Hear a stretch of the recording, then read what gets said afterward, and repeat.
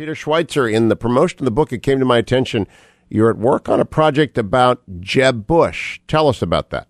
Yeah, so, I've become very interested. As you said, we were on a panel together in Colorado, and where I was just talking about cronyism and self-enrichment by politicians. So I always look at politicians that come into politics relatively middle class, or even wealthy, but their net worth increases dramatically while they're in public service. And my question is there a connection between the two?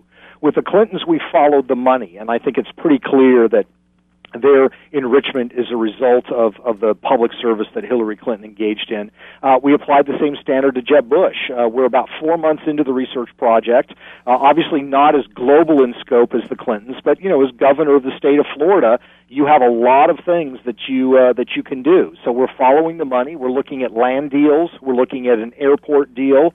We are looking at some of the educational reforms that were instituted and some of the big corporate winners there and the flow of funds to foundation. And we expect Hugh to have something on that in early September, and I'd love to come back and talk about it. Now, expand a little bit, because I'm shocked by that. I've always thought every one of the Bushes was as clean as a Yankee snow, and I think Jeb is. And so I'm surprised. Are you saying this happened after he left the governorship or while he was governor?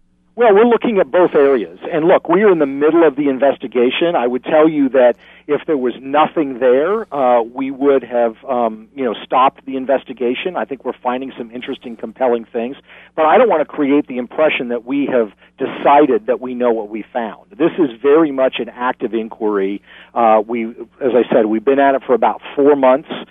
We've been looking at his tenure as governor, who some of the big winners were, and then we're looking at, in the years that follow, when he leaves the governorship, some of the commercial and business alliance that he strikes after that fact. Now, of course, he went to work for Barclays, right?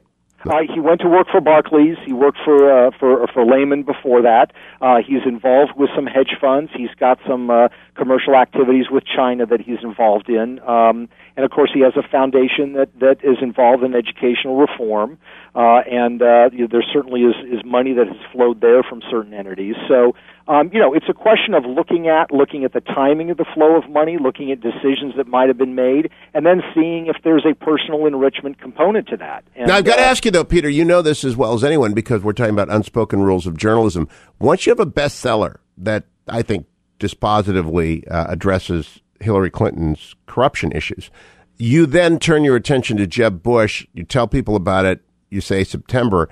Aren't you working the system to bring attention to that? And aren't people convicting Jeb in their minds before? I got no dog in this fight. I'm asking hard questions of everyone, but don't you kind of create the expectation then that you've got to deliver a verdict of guilty, guilty, guilty? No, hey, Hugh, I think that's a very fair point. And no, I would not jump to that conclusion at all. And let me go at pains to say that.